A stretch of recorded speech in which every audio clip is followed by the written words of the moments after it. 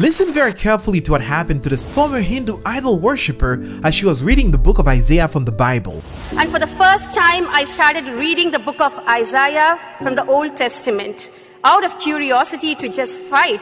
But as I was reading, you know what happened? I don't know what happened, but the Holy Spirit just transformed me. And for the first time in my life, I got to know that the true living God hates idol worship. I cannot compress this omnipresent God and make him into a statue or an object and worship him and say that you are God. I can't worship what I make from my hand. And I got to know the most important second thing was that this God of the Bible wants to have a personal relationship with me. When I was a Hindu, I used to worship 1,000 gods. It is said that in Hinduism, there are 33 crores of gods, and I used to worship so many gods for each and everything. But none of those gods wanted to have a personal relationship with me in my life. But the God of the Bible wanted me to have a personal relationship with him. And I can call this God Abba Father, my dad, my own father. I can share with him anything as I am. She thought she was going to fight or mock God by reading the Bible, but little did she know God transformed her from a Hindu idol worshipper to a believer in the Lord and Savior Jesus Christ. And the third most important thing that I got to know is that this God of the Bible does not require any sacrifices. Because when I was a Hindu, I used to do a lot of ritualistic sacrifices. I used to dip myself into Ganges. I need not do that anything. I need not go climb the Himalayas. I need not go to the river Ganges and dip for holiness to wash away and cleanse my sins. But this God sacrificed himself on the cross of Calvary while I was still a sinner. So this changed my life. I can just go to him as I am. He does not expect my physical uncleanliness. He expects only my heart, a broken heart. That's what this God wants. So that day, I accepted the Lord Jesus Christ as my personal Savior when I was in 12th grade. Praise God.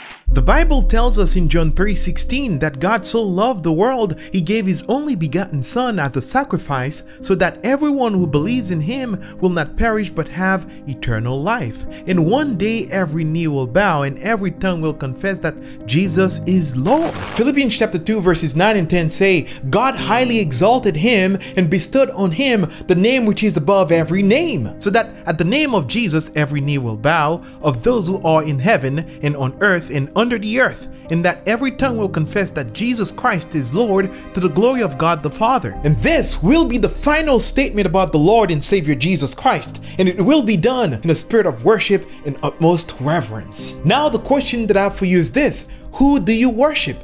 Everyone needs to answer that question. No matter who you are, you worship something or someone. Hindus worship thousands of gods, Muslims worship Allah, Buddhists worship Buddha, spiritualists worship energy in the universe, hedonists worship pleasure, narcissists worship themselves, lovers of money worship money, and the list goes on and on. So it goes without saying that man is a worshipper at heart. Romans chapter 1 verses 21 through 23 say, for even though they knew God, they did not honor him as God or give thanks, but they became futile in their reasonings, and their senseless hearts were darkened. Claiming to be wise, they became fools, and they exchanged the glory of the incorruptible God for an image in the form of corruptible mankind, of birds, four-footed animals, and crawling creatures. Man will either worship the creator God Yahweh, or he will bow down to created things. In one way or another, those are the only two options. If you are not worshiping the God of the Bible, you are worshiping an idol, a false god. Whether you like it or not, if you're not worshiping Yahweh,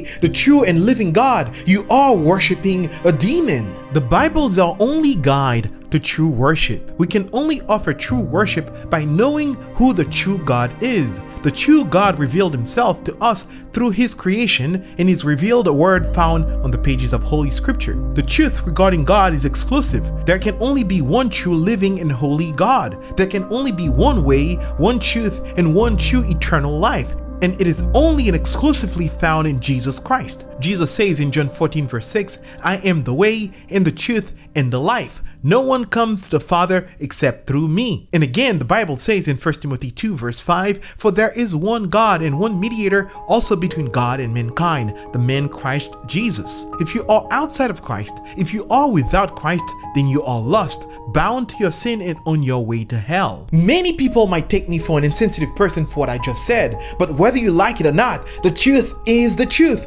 and only the truth can set you free, according to John chapter 8 verses 31 and 32.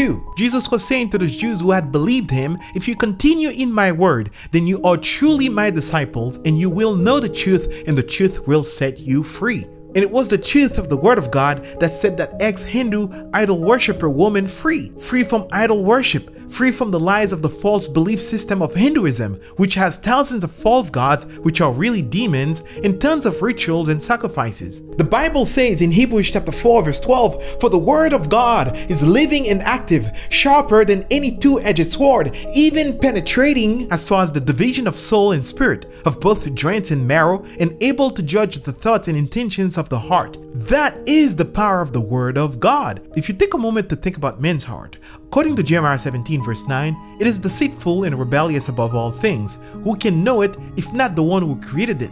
Then it makes sense that only the words of the one who created the heart can pierce it to its core, convict it of its sin, and transform it from a heart of stone to a heart of flesh, living flesh, indwelt by the Holy Spirit of God. Only the truth of the word testifies of the true living God. The word of God testifies of the Savior of the world, who laid down his life for the remission of our sins. It is only in God's word we will find a caring shepherd for the lost, a healer for the sick, a father for the fatherless, a refuge for the widow and the orphan, a rescuer for the hopeless, a savior for the sinner, a king for those who are without a land and without a name. What other God sacrificed his only begotten Son in order to redeem wretched sinners like you and I? What other God has so much care for the world to the degree that he gave his only begotten Son because of his love for the world? Tell me what other God other than the God of the Bible describes himself as loving, patient, merciful, and abounding in grace. There is no other God like the God of the Bible. All other gods require people to sacrifice to them. Some sacrifice their life and even their children in some instances.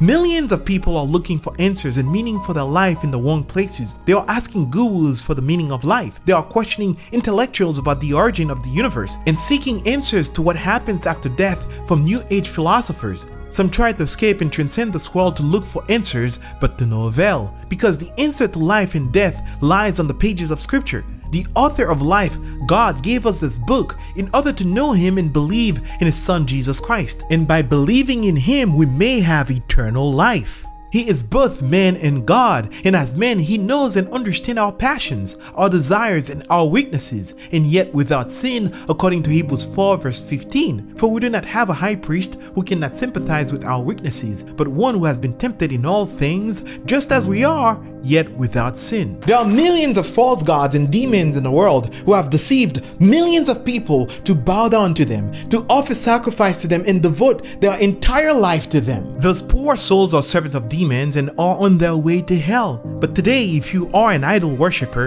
a slave to demons, I gotta tell you that there is a man who is sovereign over those idols and demons. As a matter of fact, he conquered all the demons and principalities and the forces of darkness at the cross. He triumphed over them and made a spectacle of them all by his death and his resurrection, and his name is Jesus Christ, and the word of God testifies of him. And in Christ alone you will find life. In Christ alone you will find grace and mercy and eternal hope. Repent of your sin and run to him. Don't wait until tomorrow or later. Today, right now, is the day of salvation. Come and surrender your life to Jesus Christ, the Savior of the world. And at this moment, I would like to invite you to become a supporter and a member of the channel if you like the work that we're doing. You could do that by becoming a member of the channel or by becoming a Patreon member. For our Patreon and channel members, we offer weekly devotional and biblical videos. I will leave links in the description where you can become a member and support our channel. If this is your first time on the channel and you made it this far, well, thank you for watching. I hope to see you in our next video. With love in Christ, John Henry with the Gospel of Christ.